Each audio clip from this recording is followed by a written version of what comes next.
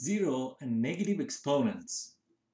The zero exponent rule is this: x to the power of 0, or any number to the power of 0, the answer is just 1.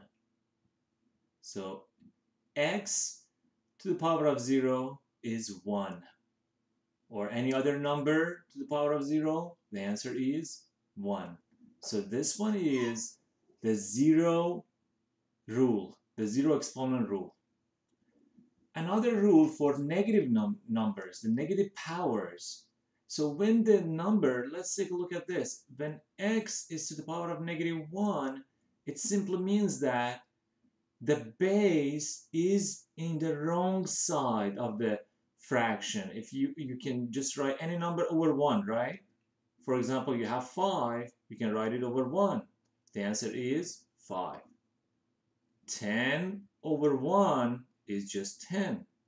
So here, when you see x to the power of -1 is over 1, it simply means that x should not be in the numerator part. It should be in the denominator part. So you need to move it to the denominator and make the power positive.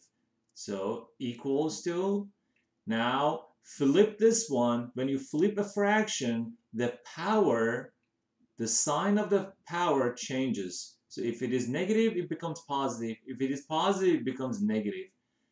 X to the power of -1 over 1 is actually 1 over x, or 1 over x to the power of 1, and we don't write the power of 1. So 1 over x is the answer. Let's take a look at some examples here. 2 to the power of -1. So this one is actually, so if you write it over 1, means that the power is negative. You want to make the power positive. So you need to move it to the denominator part. So it is 1 over 2. And the power here is 1, and we don't write 1. 1 over 2 to the power of 1 is actually 1 over 2. Next one. 3 to the power of -2 is actually 1 over 3 squared, and 3 squared is just 9. 1 over 9. 0 to the power of anything, any number, is just 0. Any number to the power of 0 except 0 is just 1. So 5xy to the power of 0 is just 1. Any number to the power of 0 except 0 is just 1. 10 to the power of 0, it's 1. 10 to the power of -8, if you want to write the power, if you want to make the power positive, just write 1 over 10 to the power of 8.